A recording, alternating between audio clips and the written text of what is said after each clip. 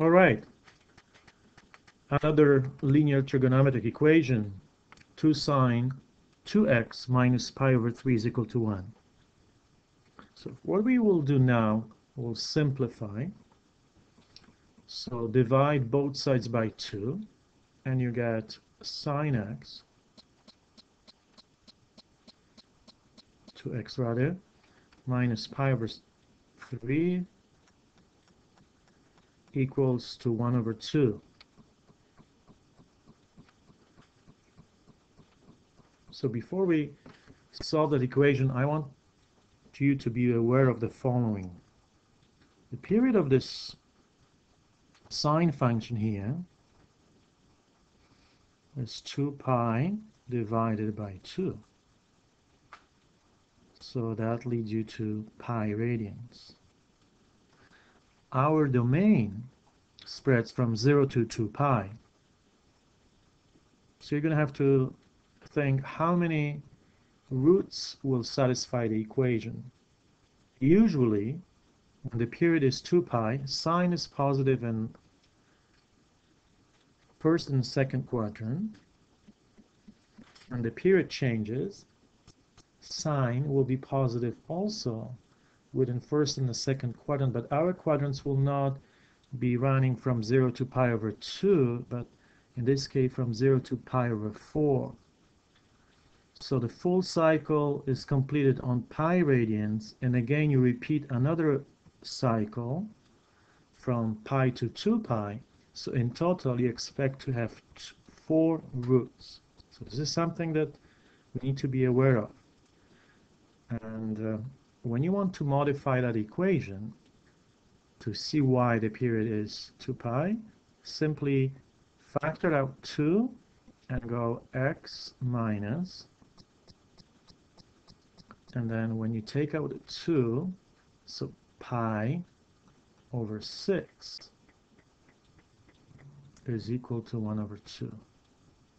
So this is the equation that you're going to be working with now. Okay, so we'll do by substitution. So let x minus pi over 6, the entire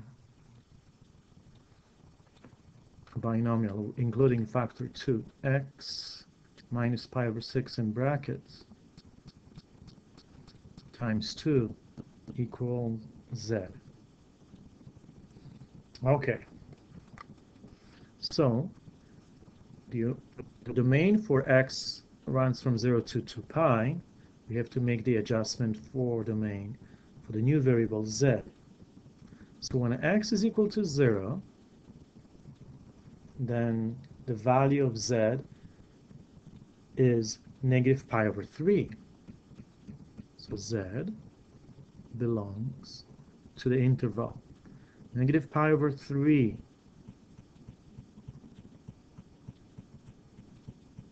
You substitute 0 for x, so negative pi over 6 times 2, negative pi over 3. When x is 2 pi, so you will do 2 pi minus pi over 6 times 2. So you would have 11 over 6 pi in brackets times 2, 22 over 6 pi. 22 over 6 pi. Think about this value for a moment. 22 over 6 pi gets you close enough to 4 pi. So now, when you find a solution to the equation sine z is equal to 1 over 2, for the first spread 0 to 2 pi, you would have 2 roots, and from 2 pi to 4 pi, you expect 2 more roots. So in total, you should have 4 solutions to the, for this equation.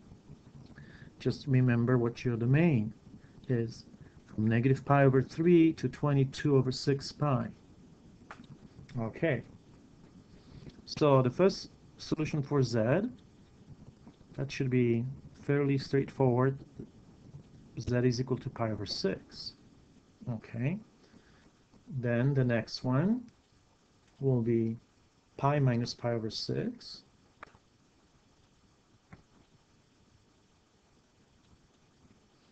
Pi over 6. So this is equivalent to 5 over 6 pi, right? 6 over 6 minus 1, 5 over 6 pi. And then you add period to the first root and the second root. So z, remember, the domain. So this is why you have to go and look for other possible values. Pi over 6 plus 2 pi, and z is equal to pi 5 over 6 pi plus 2 pi.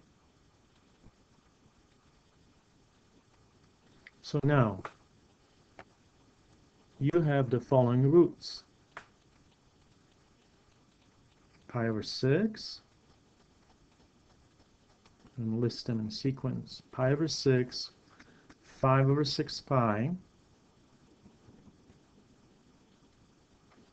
then you will have 13 over 6 pi,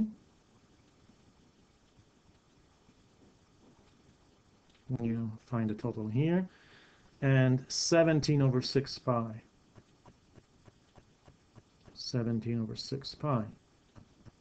And please note that you still fit very well into that interval from negative pi over 3 to 22 over 6 pi. Knowing that x is equal, that the variable z was replacing 2 over x minus pi over 6, now we can sort of create informal equation and find values of x. So first, what we'll do, we'll divide all values by 2. So this is what you see, by 2, by 2. And then you're going to add pi over 6 to each. So you want to isolate for x. So first, eliminate that factor 2 and add pi over 6. So we'll put plus pi over 6 plus pi over 6 to each, plus pi over 6, add pi over 6. You can do individually. You could equate 2 in brackets x minus pi over 6 with the first root z, then with second, third, and fourth, or you can do in one shot. So now x equals, I'm going to start listing.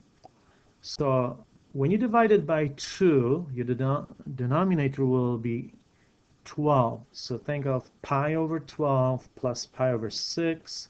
So this will give you pi over 4. The next one, pi over 5, pi over 12 plus pi over 6. So that will give you 7 over 12 pi. 7 over 12 pi.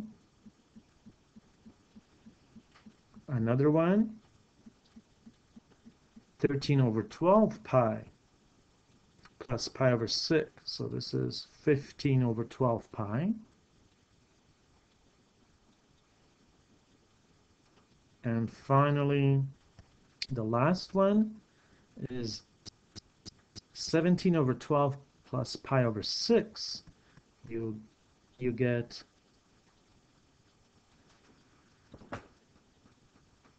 19 over 12 pi. So please note that all those 4 roots fit nicely into that interval 0 to 2 pi. So this is the solution to